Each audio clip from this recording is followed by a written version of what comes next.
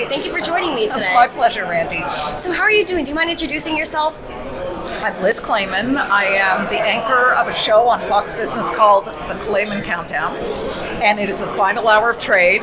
It's exciting. It's every single day, that final hour of stocks and crypto and metals and all kinds of investments, and we wrap it all up in a way that helps people make money, preserve what money they've made, and hopefully educate them about it.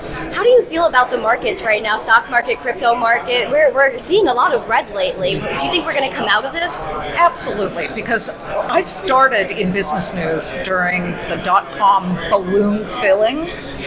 So I watched that happen. I watched it first, then I watched the housing market bubble, and I watched that first.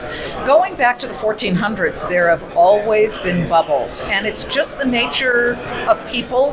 They want to get rich quick.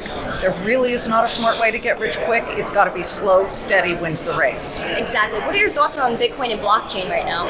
Bitcoin is really an interesting development. I've been covering it since the crisis, since Bitcoin actually became a created currency. Yes. Some people disagree that it's a currency, but I've been interviewing the Winklevoss brothers for many, many years. I've watched the growth of this. I asked Charlie Munger of Berkshire Hathaway what he thought of it. That's the famous "it's rat poison" comment. That was from an interview I did. Yeah. So I have presented both sides of this, but one thing I can say for sure is Bitcoin is still here. I think there is a major shakeout going on. We've just talked to Tim Draper, who of course is one of the big Bitcoin believers, and there's going to be a painful shakeout, but some will survive, I think. Definitely. And do you see blockchain and cryptocurrency developing in the future? Do you feel that this space is going to continue to grow and advance? It already is. I just think everybody needs to be careful and understand. Exactly. It's fine to invest in early stage